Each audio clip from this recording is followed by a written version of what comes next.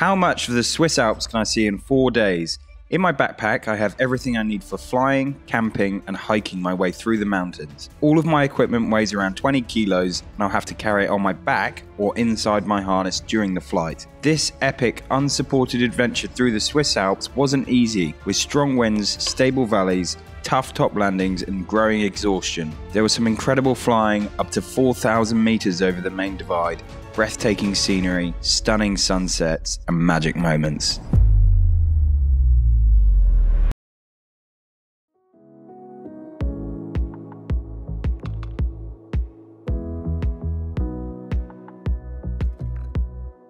So I'm in Fiche in Switzerland. It's pretty epic here, and I'm gonna go for a vol-biv. So I'll be flying and camping. I've got 5 days. The forecast looks really good, maybe a little bit of wind tomorrow.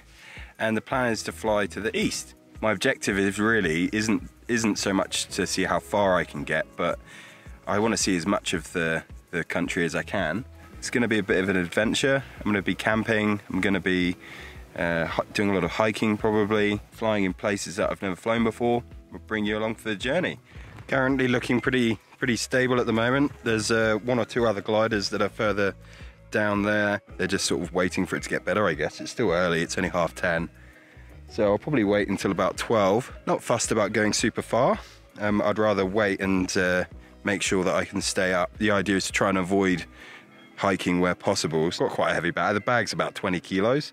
So if I can top land and camp and not land in the valley and have to walk up again, that's going to be good. This is Fiche down here, and I'm hoping that I can climb up high enough that I can see the glacier that's behind the ridge behind me.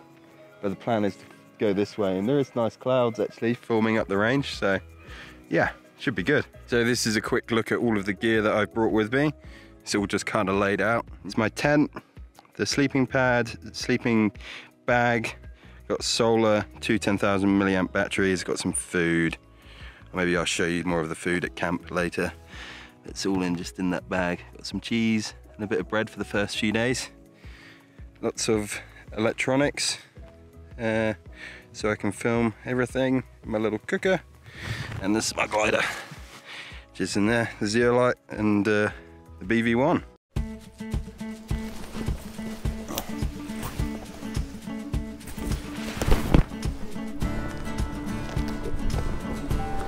And we are off.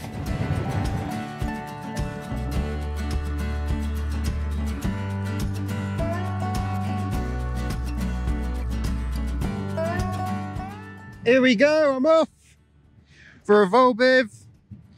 I'm in the Swiss Alps. It's beautiful here. I'm on my first glide, just passing the foot of this glacier. I started from Fiche, and I've got a fairly loose plan of today. I'm going to head east and just try and stay in the air for most of the day if I can. I would have liked to do this glide a bit higher, but there is someone climbing out in front, so hopefully I can get up. Yeah, cool.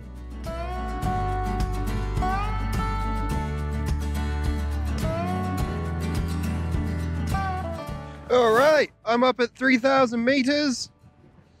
And it's working quite well. Just gonna put the gloves on to get myself set up for the day. Pretty cold up here. Glad I got the mitts. The first objective is to get out of the Rhone. All right, gloves are on. It's the Furka Pass that I've got to get over. So I guess I've got to go towards the Grimsel Pass and then scoot around. That's the first objective. But it's looking on for it. Looks pretty good.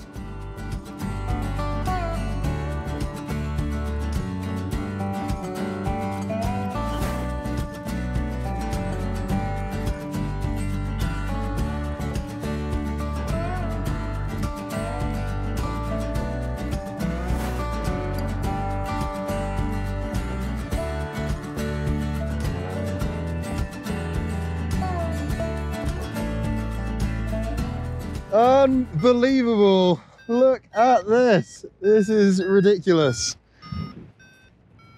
I can see over the main divide out to the flats. Ew! It's looking good to keep going.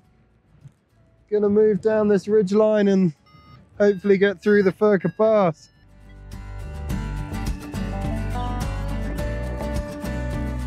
(3,200 meters. I was up at 3,600 for a bit, and I'm gonna fly to this ridge. Hopefully I can get a climb, and it's enough to get me over the Furka Pass. Could try and go that way, hoping to get something here. Oh, my hands are cold. But yeah, so far so good. Spectacular views, just ridiculous. I drove up through here last night and I camped down there.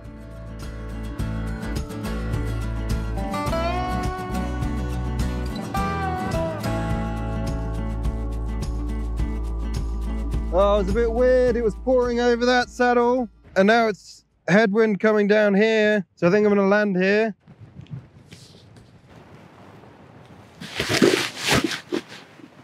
So I'm gonna try and get up to that top part up there, and then maybe fly off the other side. All right, so I've walked up out of the lee. I'm gonna have another fly from here. And the plan is to see if I can soar up this, because the wind's coming this way, and then maybe try and get on that and then over. Otherwise, if I'm not going up, then maybe I can beeline for the pass and slope land over there and then just walk over the pass. I'm gonna take off and give it a crack. I know I can land down there if I really need to, but I don't want to because it's a long walk.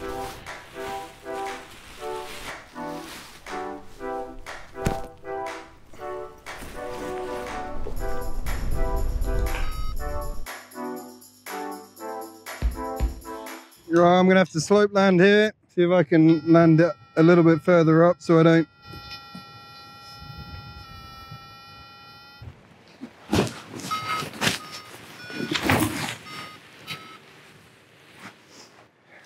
Okay.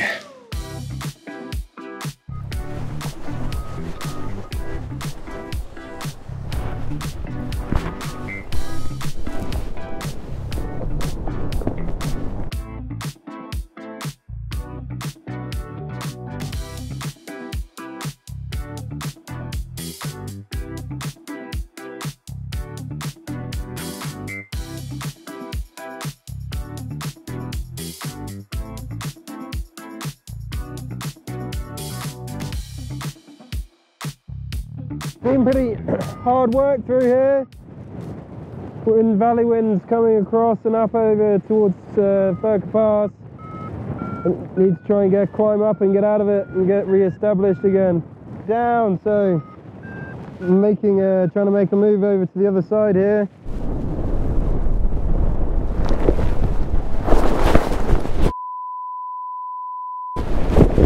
Oh, stupid.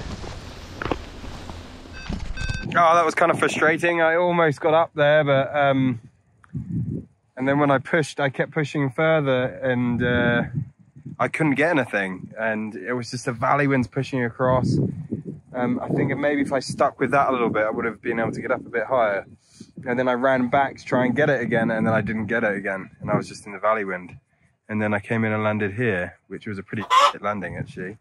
And so yeah, now the plan is to walk up, go for a hike with the thought of maybe getting an evening flight in. I've got to try and get to the next pass if I can, but we'll see how the hike goes. So I've been walking for about an hour, and I'm going to take off from here, and probably the last flight of the day.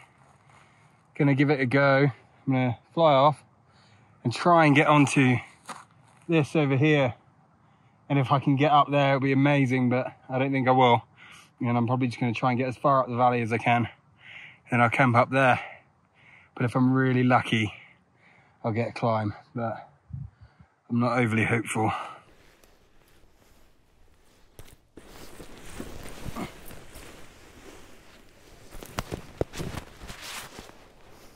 Come on, lucky thermal.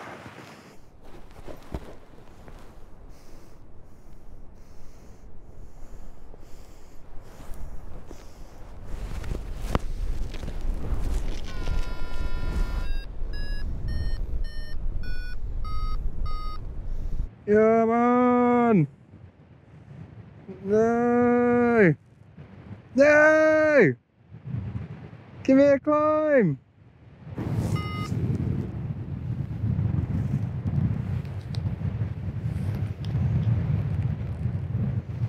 Shame.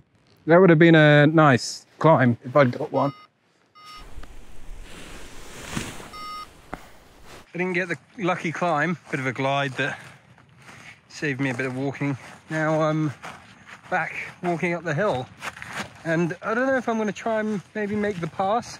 There's a pass I could get an evening flight off down on the other side, potentially.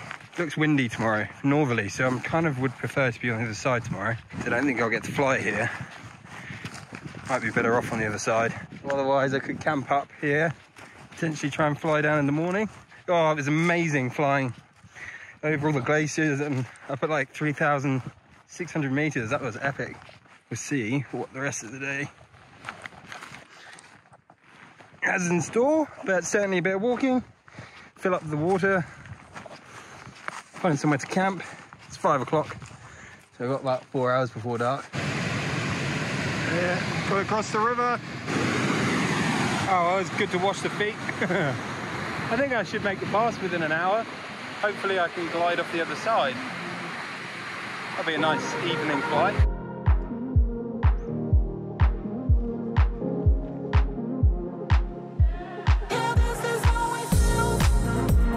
If you're enjoying the video, give it a thumbs up, let me know in the comments, and if you want to see more videos like this, hit the subscribe button.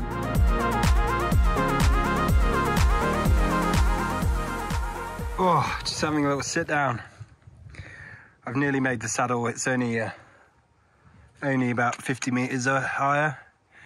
But good to take the weight off the back. This bag is pretty heavy. Well, it's feeling pretty heavy now. It was a decent enough hike, and I'm looking forward to, hopefully, a nice glide and then a good night's sleep.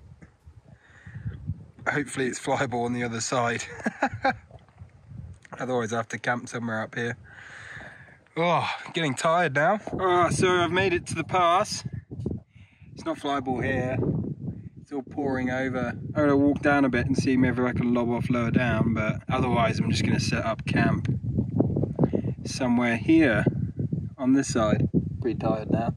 Oh, I found a campsite for the night. This will do. It's nice and flat. Pretty epic backdrop of the rock face up there. I'm a bit sheltered from the wind here because it's sunk down a wee bit. And yeah, I'm just going to set up the tent and make some dinner. It's about 7:30, so we've got a couple of hours of daylight left. I'm going to make a feed and set up camp.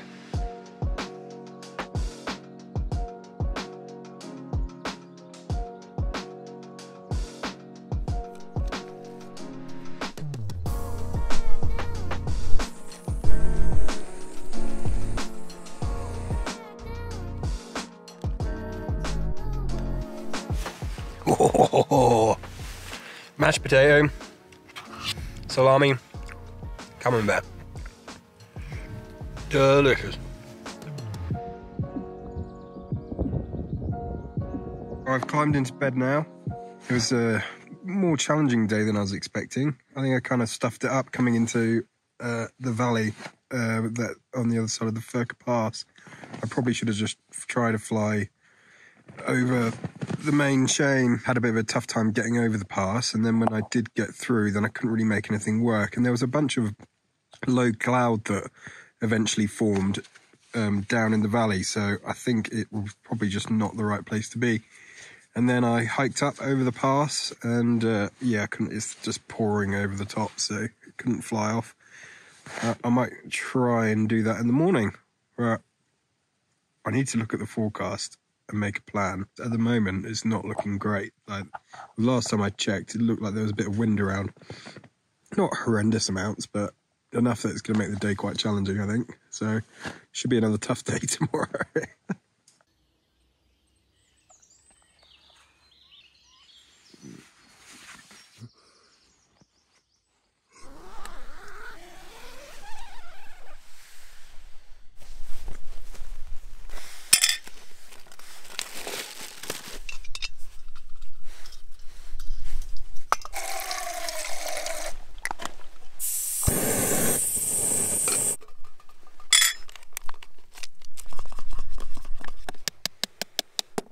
It's the morning, so I'm just sort of packing up camp, making some breakfast. I've had a coffee already. I'm gonna head down the ridge this way with the intention of taking off and flying further to the east. But the forecast has improved overnight, so that's really good news. So I'm expecting I'm gonna be able to fly. It's currently pouring through the saddle. I mean, it's just not even 8 o'clock yet, but I'm gonna walk along the ridge, and I reckon after that spine there should be a nice takeoff. Maybe I aim for about 11, 12 o'clock. Nice, beautiful though. Great night's sleep. All right, I found my takeoff. It's only about 20 minutes walk from camp, and my plan is to fly down this way, but I can see the clouds are pouring over the top a wee bit, so could be a little bit lee side, but it doesn't look too bad. And then I'll just try and fly that way and see what happens. Don't really know where I'm going, but yeah, just try not to land in the valley.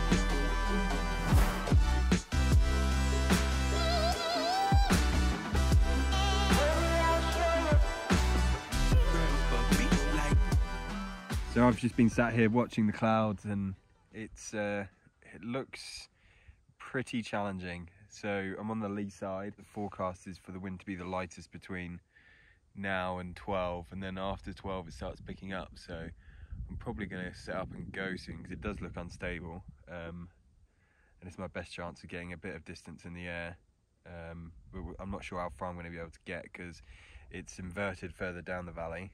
So maybe I can just hop a couple of ridges, and then I don't think I'll be flying this afternoon because it looks too windy. Low expectations, gonna play it safe.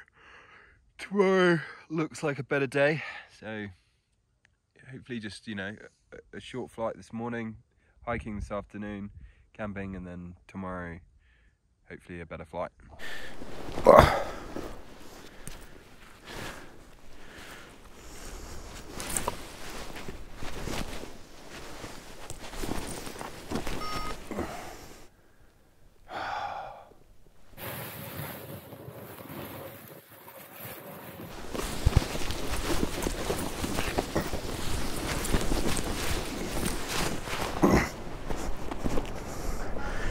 Oh.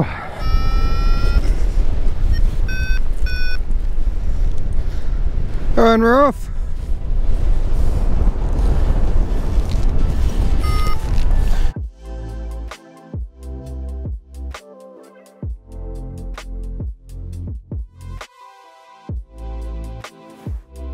I've climbed up after launch, and I'm making my way east along this valley. Yeah, it doesn't feel too bad at the moment. Pretty stunning in here. So I've got low expectations today. I'm just going to try and get towards Bellinzona, I think is the plan. But I'm not expecting to make it all the way there. And I've broken a brake line on that rocky launch, just one of the cascades. So there's two gone on that side now. So probably need to think about trying to repair that somehow.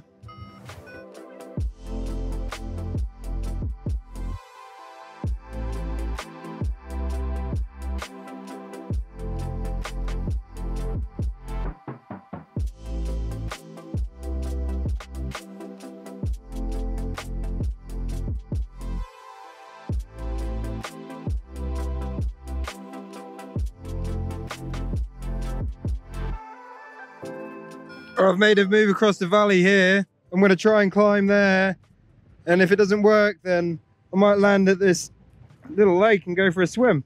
We'll see.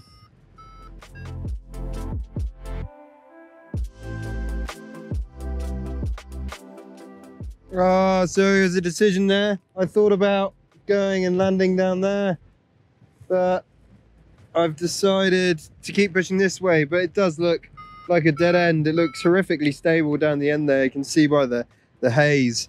And I'm going to try and scoot around this corner, and then if it doesn't work, I'm going to land in one of those fields there and then go for a hike somewhere. Wow, I got this mega climb. I'm up at 2,900 meters. I'm in a much better position now. Doesn't seem too much Bit of a wind drift up here, but not horrendous. And I've got an opportunity to cross the valley. I don't think I'm going to though. And I think I'm just gonna follow these ridges. Incredible. What a place to fly.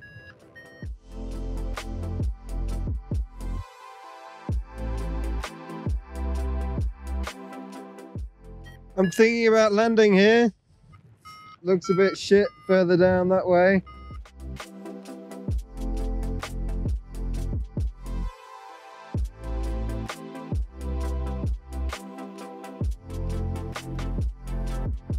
Well, that worked. Oh, good. I decided to call it quits for the day because it looks a bit, maybe it would keep working further down, but I'm quite happy with that for the day. So, gonna go for a walk. That was good. That was a nice flight. Definitely worthwhile. Ah, beautiful up here. All right, I'm fed and watered, and I think I probably landed a bit too early because it does look still pretty good. I can't really see too much wind. Certainly no wind here. It just looks like a great day. Trusted too much in the forecast maybe. I mean, there's a bit of wind at the top, but not howling by any means. I'm gonna stick with my decision though. And I'm gonna walk across the ridge and get myself a nice campsite and set up on a south face for tomorrow. I've found somewhere to camp and I'm just doing some sunbathing. Oh, I probably feel like I'm on holiday now. Nice to have a light out and just chill out. I'm well positioned for a good start tomorrow. I've got a southeast face, and I think I might try and head towards DeSantis tomorrow, and then maybe Thursday try and fly back to Fish. Not sure. See what happens.